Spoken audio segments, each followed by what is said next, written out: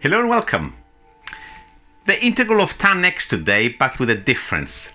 See if you can spot what am I doing wrong, if indeed I'm doing anything wrong, or what is going on. I will give no explanation for that. If you want to discuss it amongst yourselves and try to find out what just took place, please, of course, you're free to do so.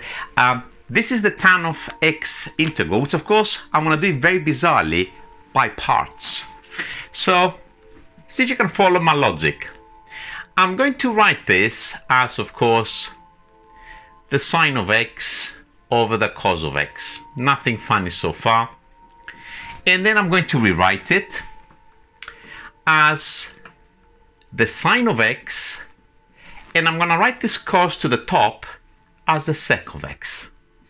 No problem so far either. Now I'm going to use integration by parts for this particular product. Because some of you, of course, do your integration by parts in many different ways, I'm just going to do it my way. I'll explain what I'm doing, but do use your own method and just check that I'm not cheating you by what I'm doing in there, and you do get exactly the same answer. So I'll do my integration by parts with a little grid. I'll put one thing in there which I differentiate into there, and one bit there which I'm going to integrate back. So I'm going to, in this particular case, differentiate the sec, okay, and I'm going to integrate back the sine.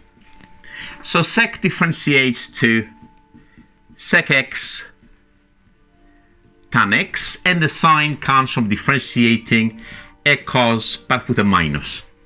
So the line you should be getting now from there, it should be the product of this column. So that is going to be minus sec x, oops, beg your pardon, made a mistake in there, sec x cos x, I'm going absent-minded, sec x cos x, minus the integral of this particular diagonal, and that's going to be minus cos x sec x tan x dx.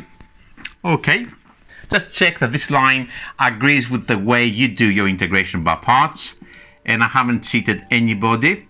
So the tan of x dx is definitely equal to that according to integration by parts. Okay, let's do a little bit of a tidy. Let's go to the next line.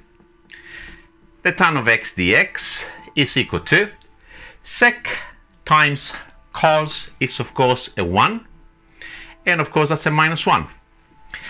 This minus and a minus will make it into a plus, the bit inside the integral, and then of course that has gone now.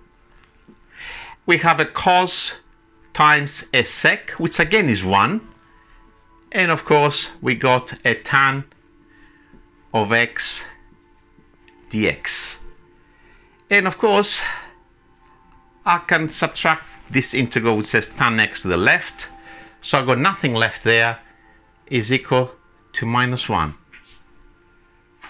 Who's laughing now?